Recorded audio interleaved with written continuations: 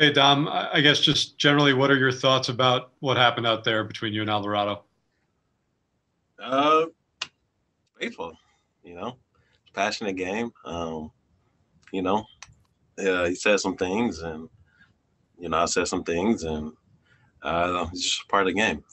Late in the game, made a big pitch, and he got me out. So he wanted to express his emotions. I know, you know, Rojas said that he thought Alvarado crossed the line a little bit with the way that he came after you, after celebrating. From your vantage point, was it over the top what Alvarado did? I mean, I don't mind people pimping strikeouts, pimping stuff on the field. I've never been a player like that, but I don't mind it. I love it. But I mean, him pointing at me, coming after me, and stuff like that. I mean, I'm a grown ass man. Come meet me then if you really got a problem, and we could really handle it. So that's how I look at that issue. He waited for his team to grab him and stuff, but I'm right there, and he could meet me in the tunnel tomorrow if he really want to get after it. You know.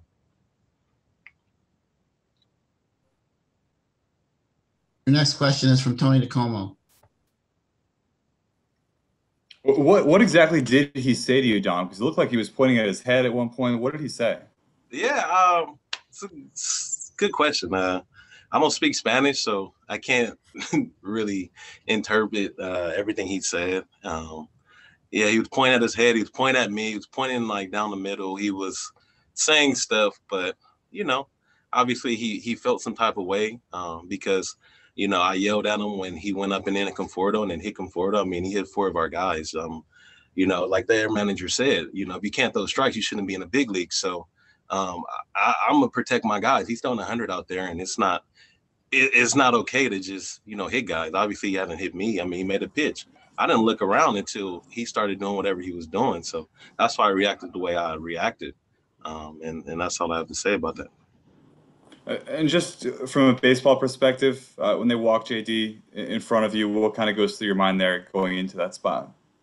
Uh, you know, it's just respect to JD what he's doing out there. And at the end of the day, I know how good I am. I mean, I love that. And it's early in the year. I'm not swinging at the best, but I love how they don't think I could get the job done. I worked into a good count. He actually threw a pitch up. That was ball four, but he got the benefit of the doubt. And then he made two more pitches. I swung through, but I'll see him down the line, so I'm not too worried about it. Thank you. Your next question comes from Justin Toscano. Hey, Dom, you mentioned that April incident, the earlier one where he hit Conforto. At the time, did you guys think that was intentional or there was a little more to that? I'm not saying it's intentional, but if you look at the numbers, the Mets, our team, we're the most hit team in baseball. And, we've been hit by the Phillies a lot, whether we go back for years. So this is not something that just started occurring and something that we're just crying about. We've been hit a lot. Just look at the numbers. Why do you think that is, if you had to guess? Good hitters, they got to do something to get us out of our game. We got a long lineup, and these guys are really good. So I feel like they're trying to make good pitches, get in on us. Sometimes they slip and, hit us. I'm not saying every hit by pitch is on purpose. No. A lot of them are obviously, mistakes. But when you're a good hitter, they have to try to pound you inside, and then sometimes the ball just slips and you get hit. Dom, your final question tonight comes from Tim Healy. Do you think this is over, or might it continue through the weekend, through the other games you guys have this year?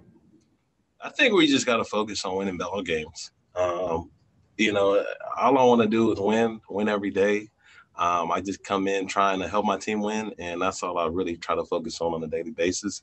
We play them again in another couple of days. We play them again, I think, later in the year. So I just try to win, just like I do against every team, all other 29 teams. So I just can't wait to get back out there tomorrow and try to help my team win a ball game. And when he did get your attention and you started walking back toward him, what did you say back to him after you didn't quite understand what he was saying to you? I said a couple of explicit things, but I'm ready. I'm walking towards you. You don't got to walk to your bench. If you're gonna mother F me and follow me, then come get me then, because I'm 60 feet away. So that's all I was saying. And obviously, it didn't escalate that far. But, you know, like I said, I'm a grown ass man, so I don't take none of that shit.